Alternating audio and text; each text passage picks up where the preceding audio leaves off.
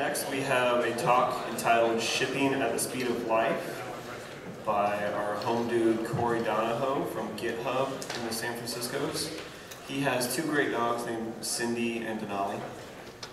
He has great barbecue at his house, and he probably enjoys walks on the beach, because who doesn't? Corey Donohoe.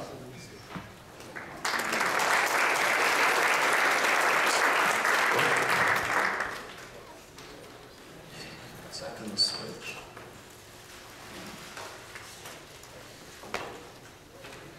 There we go. All right.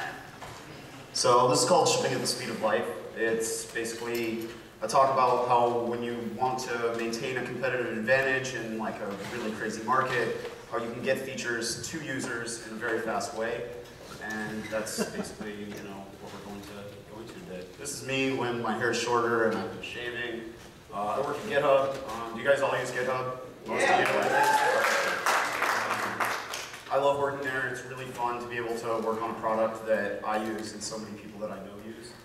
Online, I'm at various places, Atmos.org, and I pretty much go by Atmos on Twitter and GitHub and all those other places.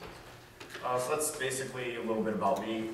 But this talk is basically like the shipping culture at GitHub, and how we really care a lot about getting features in front of people and fixing bugs quickly. We don't really like to let things linger. And so it's a little bit of the philosophy in how we talk or how we ship, and why it's so important to all of us. So we love it so much that we've even made little images of this squirrel, and any time that we're kind of skeptical as to whether or not we should ship something, someone will paste this picture of this squirrel telling you to ship it in a campfire, and you realize that shipping shouldn't be this big scary thing. It should be funny and cute, like the squirrel. And so the main thing is keeping GitHub.com happy and healthy. We need to be moving very quickly. We want to have a blast, and everything on GitHub needs to stay at a certain level that we think is acceptable. And to do this, communication is really, really important. We need to be able to know what everybody else is working on. We need to know what they're thinking, what's been deployed, what hasn't been deployed, why things were rolled back. And we need to respond. We have days where crazy things happen, and we need to be able to look at the system, and we might need to put something in temporary just to get through the day, so everybody's experience on the site is at an acceptable level. And we do this by measuring like crazy. We measure performance of our applications, but we also measure the failures. We need to know as much information as we can about the system at any given time. And we've been doing this by building tools around our site. So we're not only building GitHub, we're building tools that allow us to keep GitHub at a certain level of quality. And we've built a few things that I'll cover a little bit later. And so with Ruby, you get this idea, with Ruby on Rails, that out of nowhere you're going to have this great application and everything is going to be cool. But once you kind of start to grow and get a larger user base, you actually have to work very hard. And at that point, Ruby's just the technology that you chose. And we've discovered that, as more users come into the system, Ruby on Rails by itself isn't going to be able to handle all the workload that we have. And so we do this, and the way that we keep an idea as to how everything is going on the site is we measure the front-end behavior. So we not only care about our new relevant response times, but we want to know how long it actually feels to the user to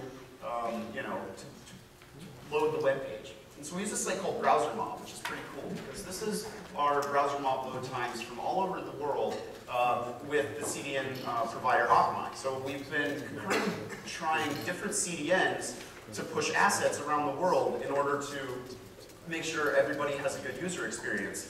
And with Browser Mob, we were able to set up multiple tests that were pulling from all over the world, and we could see how long that page actually took to load for different users. And this is EdgeCast, another CDN we tried.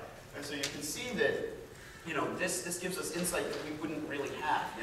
What do? Do we sit there and refresh web pages and look at why slow? That's not really going to give us the geographic distribution we wanted. So a combination of Browser Mob and a few CDNs allowed us to measure the front end. We also use Pingdom, which is good for us as far as knowing whether the site's available. So certain parts of the site have all sorts of various usefulness, but we want to be able to know which parts of the site are inaccessible from various parts of the world. And Pingdom does the same thing. It's pulling from a lot of places. We also have to measure the back-end behavior. So, the user experience is very important, but we need to be able to also know how all of the internal systems are growing. And we're not in the cloud. Like, Git is actually a very, very IO-intensive process. And so we can't get disks on a cloud provider right now that are going to be fast enough. And so we actually have to capacity plan. So unlike everybody jumping to the cloud because it's hip and fashionable, like we have to call somebody up and say, hey, we need a new pair of servers because we have to get pairs of servers because we run a high availability system. We need to be able to fail over. And we use a tool called CollectD, which is really awesome. It's very old and the graphs aren't that sexy, but you can do all sorts of really cool stuff with it. And it allows you to really just, get metrics on simple things. It's like, how many rescue jobs do we process this minute? Or all sorts of little things. And it's nice to be able to collect that information. You may not need it right now, but it may be useful in a month or two. We use Nagios for monitoring and alerting. This is pretty standard stuff too, but it allows you to set thresholds and say if the CPU is pegged at the lower average is at 24, then that's not acceptable, and someone probably needs to log in and look at that system. We also do a lot of custom metrics. So we've built stuff with Graphite and with Redis that just allow us to do counters.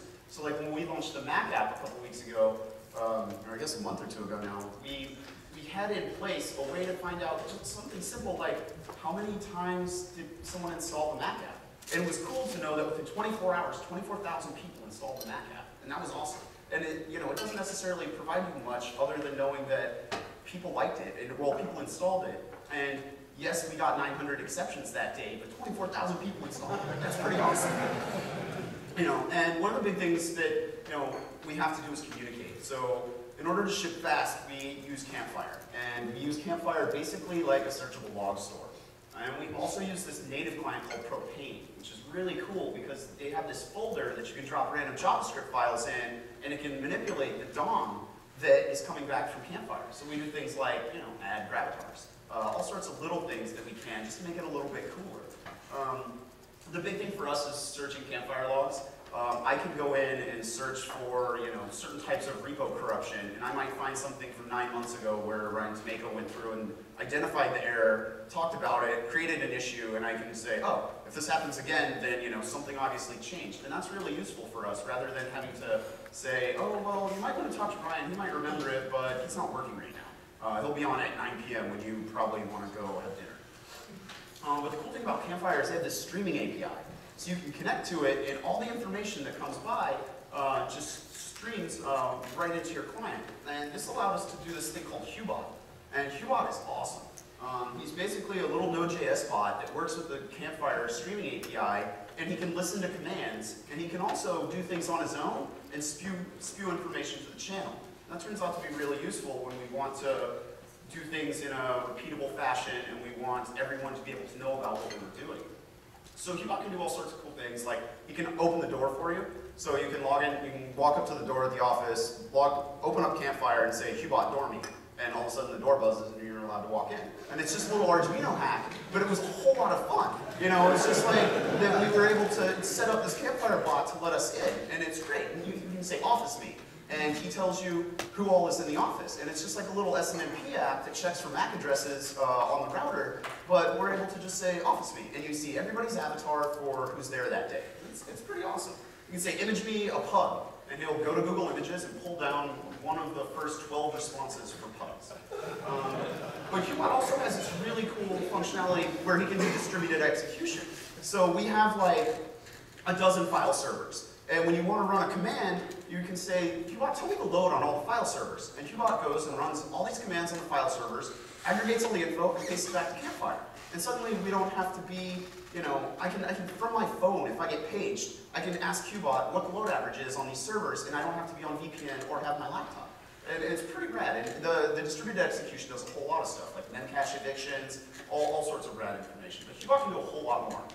People often ask us if we're going to open source it. And we want to, and we have a repo that we can do it, but we're not using it. And the functionality is being added to him so fast by all the people who work there that it's going to be we're basically going to have to take a week off and do that exclusively in order to distribute this. Have Hubot do it. A lot of people do it themselves. But basically, to get the whole healthy and happy idea that is going on with the goals of shipping, you need to know that day to day, we're working really hard to understand the system and make the user experience great for everybody. And when you start to see how these tools work together, it's pretty rad. For us, we want to make our users really happy, and it's very important to us. And so we have email support that people just email support at GitHub, and all of us see it. And we also keep an eye on Twitter. You know, we may not respond to everything that everybody tweets, but we see those messages come by, and we use that to gauge, you know, how happy our users are. And basically, once your site hits any certain number of users, errors are unavoidable. Stuff is just going to blow up, and you really need to just suck it up and deal with it, and get some idea as to how frequently those errors are happening. So we've developed an internal tool called Haystack, which is very much like Hoptoad, but catered a little more to our environment. And it's not that hard to build something like this. But so with Haystack, you can see the error rates over the last like 12 hours there. At the top, you can break it down by all of the different subdomain applications we have. And if you look at the bottom, the latest exceptions just stream in. So it's really cool when you ship something new to be able to go to Haystack and just see what types of errors are coming in. And you start, after you look at it for a while, you start to see which errors are pretty common and unavoidable, like timeouts and things like that. And, you know, or why that service error is blowing up. But it allows you to really see which ones are crazy and, you know, that we should immediately fix, and which ones are safe to just let go. But the cool thing is we can look at the most frequent errors. So if new code goes out, and then I look the next day, and it's like, man, we have 1,000 errors of this type, and it's related to the code that we shipped yesterday. You know, maybe we should go back and look and see if there's a bug in there and something that we can fix to avoid that. But yeah, streaming in real time is wonderful for when you deploy new features.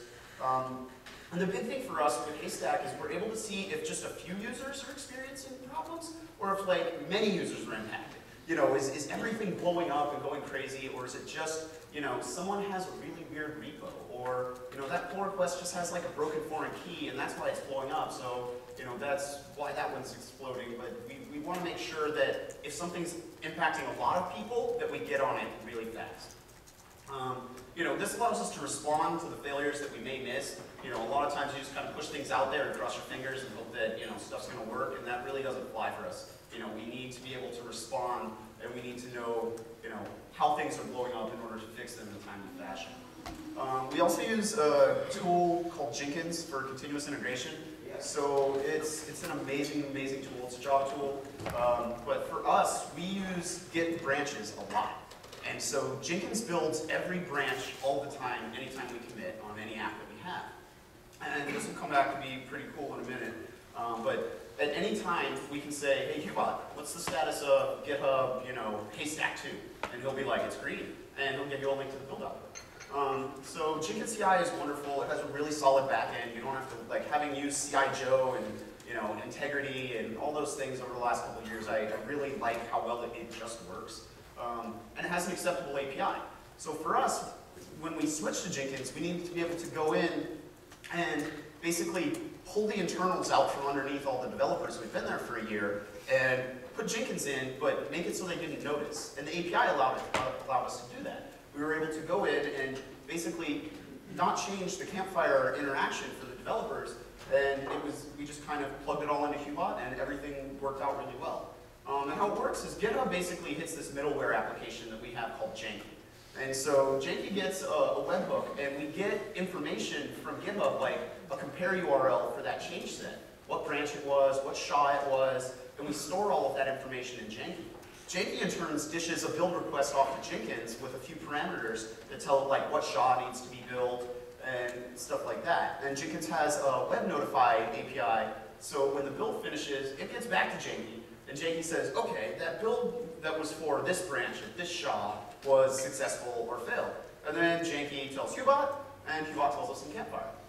It seems kind of complex, but it's actually really simple. But it works very well.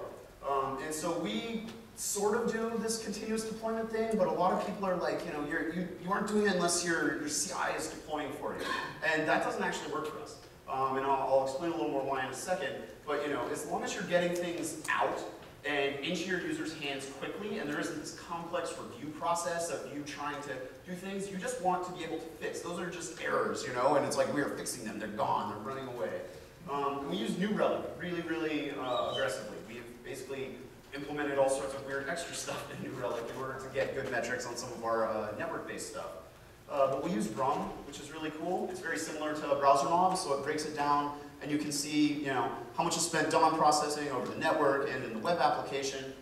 And this is what we really care about. Our average response time is 40 milliseconds, and we know that that's not what our user experience is. So tools like this, in addition to browser mob, let us know how things look, and if we see differences between the systems, we know that something's up. And it also has this thing called the AppDex, which is rad. So I know that people in South America and Australia, it's kind of okay, but Asia is kind of crappy, and you can just look at it, and it's just wonderful information to know that these people are not having a great user experience. And this information like this led us to do a whole bunch of research on all the available CDNs. We can also get subsystem breakdowns. So I can see how much of it was request queuing, GC, memcache. All external is basically our IPC layer that talks to the different backend file servers. And that took a little bit of instrumentation, but we can look at it, and when we see various spikes, we know that something probably changed, or maybe somebody committed some non-conforming code, and we really need to go back and look at that. And when we need to, it's even cooler because you can break it down and you can see the class and the method that's being called. So you can say, oh wow, the commits controller show is using 38% of the time. What's going on in there?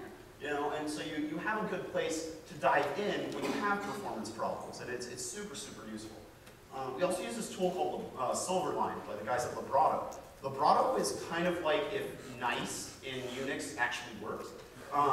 Because what you can do is break things down, and this is a basic front end for us. And we have all of these groups like Camo, our proxies, GitHub.com, jobs, assets. We can throw all of them onto a system and say, okay, Camo only gets 50 megs, but GitHub.com has 4 megs for unicorns, and it can have 80% of the CPU utilization. And you can break these things down into memory and CPU resources, and you get really awesome graphs. So you can see, here's the CPU one, here's memory, so you can see all these different pieces and how much they're using. And what's cool is they won't cross a threshold. They have this awesome thing called like an event API. So when anybody crosses the threshold, you can have reactionary scripts run. So it's just like, we have a script that's just looking for the Git killer, where if we get a whole bunch of Git processes that all happen at once, the box will kind of deadlock. And this is where it actually happened. But we had all of these things go up, and the resident memory in these processes that we weren't accounting for were there, and then this process kicks in and just kills them until it's back underneath the threshold that you've set. This was actually something that we tracked down last year when we had file server issues, where every morning between 7 and 8 a.m. Pacific, this one file server would fall on its face, and we had no idea why. And unfortunately, I had deployed code relating to that, and I had to prove to everybody that the code I deployed didn't actually cause the errors we were seeing. So I got to camp out for 2 days until I found out what was really going on. But Librato was wonderful in identifying that it was a process that we hadn't put into a container. And as a result, it was going off and doing whatever the hell it wanted. We're also using Graphite now, which is relatively new to us. Graphite is awesome, because what we're able to do is throw all sorts of metrics out there. And so, for example, this is our repo user growth for the last year or so. And so we're basically doubling every 6 months in users and repos. And so we're actually getting to the point where we're starting to realize that we can't keep buying servers at the rate that we're doing. We're going to have to start thinking of other ways to do this. And it's cool that we have this information because we at least know that that's on the horizon. And we are going to start dealing with it sooner than later. And deployment is, how we get fixes out to our users. We really like deployment. This is kind of something I've been doing for a long time. And part of deployment is moving fast. We want deployments to be out super, super fast. And so, a lot of times it's only a few seconds to get code out. So it's somewhere between 17 and 200 seconds, depending on the load on the servers at any given time. And we do this by not checking out the entire code base every time. Git has this really awesome thing where you just say, fetch origin, get me all the latest changes, reset hard to the branch. And that's how we deploy. And it's pretty cool because that allows us to have things like 17-second deploys. And it needs to be repeatable. We need to be able to do this over and over and over because often we deploy more than 20 times a day. And that seems kind of crazy. And people are like, how about your QA and all this? And it's like, well, when you move really fast, you just say, oh, well, that's screwed up, roll it back. Or not even roll it back, like, hey, let's do some other cool things that allow us to not ever even have to roll that. And what's cool about this is our designers didn't ship. Our designers don't say, well, I have to wait for a developer to do stuff. Our designers change stuff, CI's green, they know how to do it. It's wonderful. And so a normal deploy is pretty much like, Back to the Future. It does some really cool stuff, you've got to go really fast and you're off. But we basically have a whole bunch of front ends and a whole bunch of file servers. And so on GitHub we have, the master branch goes out everywhere, everything's good. So there's two ways that are really, really cool that we change it up in order to get code out there and evaluate how things are working. And I'm going to show you both of them. So topic branching. I showed you a second ago that we do a hard reset to a specific branch. So when we use Git's cheap branching, we can say, hey, deploy my topic branch, and go out there. And what's cool is this is able to go out to all the servers, and if things screw up, you don't have to merge to master, and there's no rollback, because you just deploy master again. And so you can roll it out, and it's like, oh my god, site's unicorning, deploy master, boom. And that can be fixed in under a minute. And I don't think many other people can work that fast. It's really, really a cool strategy. And we use this for performance testing.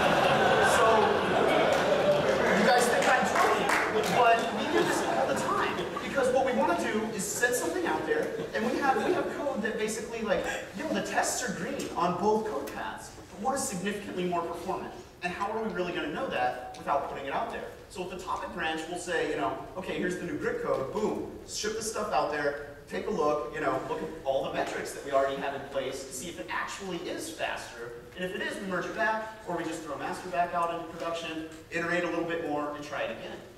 And so we also have this thing called a subset deploy, which is really cool, because it allows us to do things like, hey, maybe the grit upgrade only needs to go to the file servers, and maybe the topic branch, we're just going to try that on 5 and 6. And this is really rad because it allows us to evaluate newer, bigger changes and only impact a subset of the users. So this becomes really rad because things like performance things that we want to address, we want to minimize error rates, or say we're upgrading a C extension and we just want to make sure it doesn't seg fault. We don't want the site seg faulting on everybody. So it's let's say we're upgrading Nokogiri, which is a bad example because that won't seg fault on you. But but we do, I was being serious, I really love that. But we can throw it out there and watch it for a little bit, and guess who can tell us if there are any seg faults on the servers? Qbot. And so it's really cool because we can do this, and then it's just okay, everything's cool, let's push it out to everybody. And then the subset deployment goes back to the normal status, which is master. But this is very common. We very often have multiple branches in production at one time. It's a really useful tactic for us. And so we can do experiments, without touching all of production, which is pretty rad. And so what we've done in order to do this is we've written a library called Heaven, which is just like a simple Capistrano wrapper, but it feels like a Unix command. So it's just like Heaven, A is the app, E is the environment, but for the second one, say we just want to do it on the front end hosts. So we can just do -H front end or be my branch. And so we have a utility that we can run on our machines in order to ship, which works really well. But then, the natural thing is we want Qbot to do this for us. So we build an API on top of Heaven, and basically this is how Qbot deploys. So the janky feedback is basically, this is pretty awesome. The propane hacks that we have put the build number there, so 195 is actually a link to our build output on our build server, and it's saying that, that SHA built in 192 seconds, which is actually how long our tests take. And then Ryan asked him, Qbot, what's not deployed? So Qbot can compare the running code on GitHub.com versus the master branch at that point. And so you have a compare URL to see what's about to go out.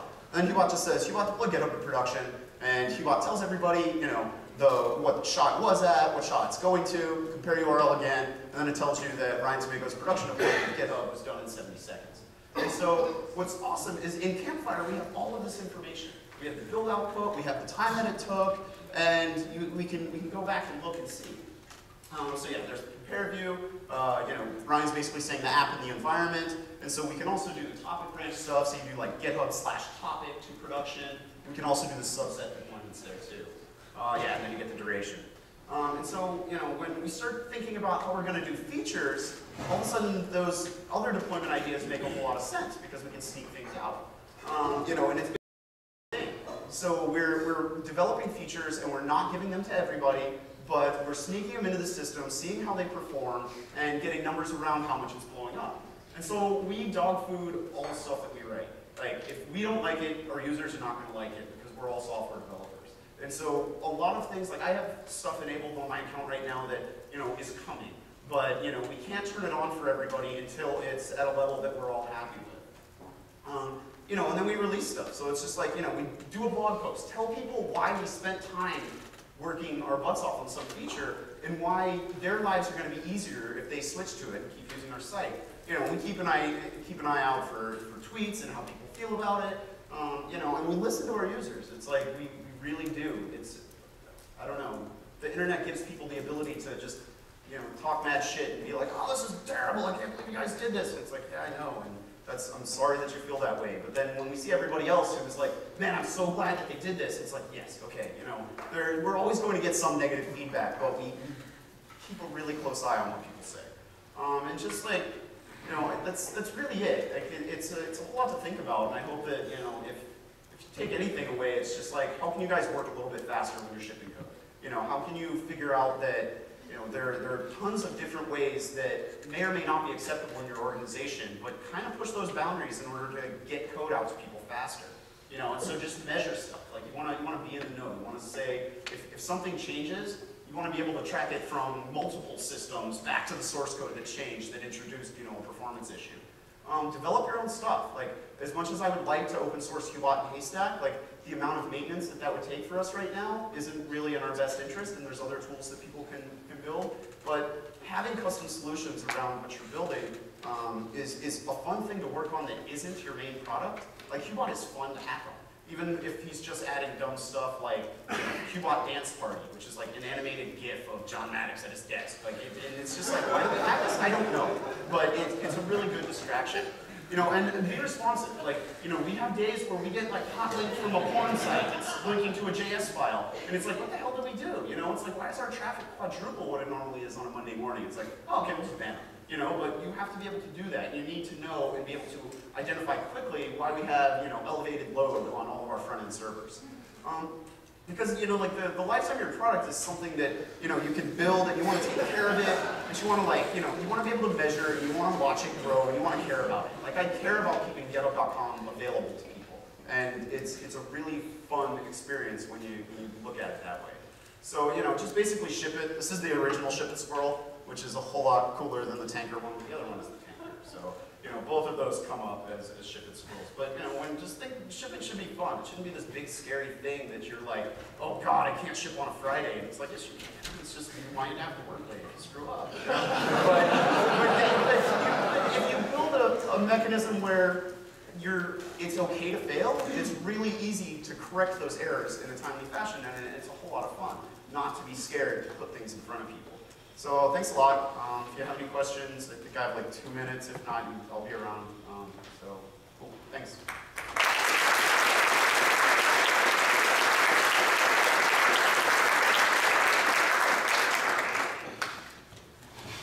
So I know you guys have a complex system with multiple processes and smoke and whatnot. How do you coordinate, say you need to cycle Puppet, change smoke, and update your website? How do you do that dance elegantly? Puppet basically runs every 4 hours for our servers. So if we change things, unless it's something that we need to get out fast, then we'll just ship it to staging, test it, throw it in production, test a few things.